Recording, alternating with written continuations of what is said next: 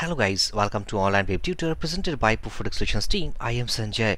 We are learning Laravel Admin Panel Development Beginners tutorial and this is our part 10. Inside this video session guys, we will learn about settings admin pages. And also guys, if you are a beginner to this channel, please don't forget to subscribe and keep watching our previous video sessions to get the clear concept about Laravel Admin Panel Development tutorial. So basically guys, so far what we have completed, go to browser. This is the admin theme we have set at the local host. So this is the layout actually the theme default provides. So what we want to do, we want to filter out all these menus according to our need, because right now it contains like dashboard has a drop down list, layout options, widgets, charts, UI elements and so on. So we want to filter out all these things according to our need. So what basically the menus we want inside this application. So back to slide. Inside this tab, I have written some concept of menus. So first of all, we want a home. Home basically denotes about the dashboard of our admin panel. Rest, it has some class section, class, faculty type, faculty, student and class section. As we know that we are going to create a small application of school management system. So in that system we need some classes, we need some faculty types, we need some faculties and also we need some students. So on the behalf of that concept, we have made this menu system. First of all, we have to create the classes and then on the basis of those sections we need to create classes, because it contains like A, B, C, D, E, F and so on, and it contains the data something like 1A, 1B, 1C and so on. This basically contains about the types. This type denotes about the teaching and non-teaching faculty types. On the behalf of these faculty types, we need to create some faculties, and finally we need to create the students, which basically is the important play or role inside this school management application. So just I'm going to editor. Inside this editor guys, if you have remembered, then we have created a separate file for this layout section like sidebar. So back to our editor. So inside this application folder, just you need to go inside this resources, inside views, inside admin and inside this layout section. We have created a file something called leftSidebar.play.php. Just open that. Inside this file we have separated all the codes of our left admin bar right here. So if I going to delete all these code and reload this browser, as we can see that the left sidebar has gone. So this is all about the code of left sidebar inside this file. So we need to fix first at this file. So go to top. As we can see that this is all about our admin name and this is something online. All actually if we refresh that, this is all information here. And also here is search bar. This search bar has a code and this is something here. Okay, so first of all we need to fix about the dashboard, because right now dashboard contains a drop down list. So we want a simple menu. So if I scroll down, right here at the bottom, as you can see, here is some like important warning and information, which is some simple menu. If I scroll down, this is about the simple. Okay, so if I cut it from here, go at the top. Inside the top section guys, I'm going to just paste it here inside this main navigation. Okay, and also I want to change the font of some icon. So if I copy this far dashboard, paste it here, and if I make the comment of this already made dashboard, save this file, go to browser, reload this page, and this is all about. And also we have to change about the text.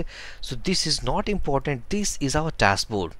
Save this file, reload this page, and this is our dashboard, which actually appearing as a simple menu. And also we have to change this text color. So get rid of this class text red, save this file, reload this page, and all we have done with this dashboard. Next we want about the class sections, okay, or the faculty types. So back to our editor.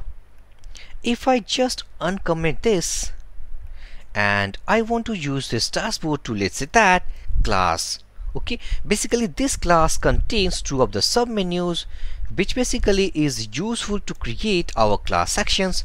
So let's say class sections, and also it is for the classes. Okay, so if I save this file, go to browser, reload this page. Now as we can see that here class is a drop down, and basically this class is used to create the class sections as well as the classes. Or we can make it as more simple. So if I go to editor, let me make two other menus. So these are the sub menus, and inside these sub menus I have just copy and pasted. So first of all, this is for let's add section. Okay, this is, and also this is all about listing of sections. Here we have to provide called add class, and this is for the list classes. So if I scroll here, and also we have to remove the active class from here. Okay, why actually we are removing? If I just make it as, if I save this file, go to browser, reload this page, and as we can see that this is the class, by default it is active. Okay, so that's why we are removing this active class from here. Save this file, reload this page, and this is the class section. Basically this class contains 4 of sub menus like add section, list sections, add class, and list class. Basically it is used to add our sections, it is used to list our sections, it is used to add our classes, and finally it is used to list all classes. So all we have done with the class menu, and also we have to remove some of the active classes, I think. So this is just, we are getting to that, and we have done now. Save this file, reload this browser, and this is all sub menus. Okay, so finally we have done with the classes. These all things are completed. Okay, so if I put it as done, let's say done, and finally done. Next we have to set up our faculties. So back to editor, let's say that if I just wrap all these things first. So these are the allies, these are the themes provided, actually our menus. So if I just get rid of all these things, and this is final ally, so get rid of all these things, and deleting, I am deleting all these things from here, and also these things. Save this file, reload this browser, and this is all about what we have created, like dashboard and the class. Back to editor. Inside this editor, next we have to set up about. So if I'm going to add some comment. So this is our blade comment syntax. So let me write that this is our for dashboard. Okay, only for the dashboard. And finally this is for our, let's say that class, or this is a keyword. So basically we have written inside our classes, this is a comment only. So if I copy this syntax, go here, next we have to create for the menus of faculty. So let's say that this is for the faculty. Okay, inside this faculty we have create some menus, sub menus. So this is about called add type, this is add faculty type, and list types. Okay, add, let's say faculty, and finally we have to list, let's say faculties. We have to list all the faculties. So if I save this file, go to browser, reload this page, and all we have with the faculty. Let me change about the font or some icon. So this is all about, actually this is actually faculty. So this is for users, which basically contains about the users list. And also with the classes, let me change as far list. Okay, save this file, reload this browser, and these are the font or some icons. Inside this faculty we have 4 submenus like add faculty type, list faculties types, add faculty, and finally we have listed all faculties. So all we have done with the faculty menu type. Okay, so this is put it as done, and finally we have done. Okay, next we have to work on the student section. Back to editor. Inside this editor, and these are the menus for not for classes, this is all for the faculties. Okay, faculties. Finally we have to make for the students. So if I copy and paste it here, go at the top, and let me change it to, let's say, students. Okay, so this is also for users, and this is for the student. Okay, inside the student, what we want inside this sub menus, so finally we have to add as, let's say, student, add student, and finally we have to list students. So before that, we need to actually assign, or before assigning those, let me remove all these things first. So I am removing all these things. So what basically this student menu contains, so save this file, reload this browser, and finally we have a student.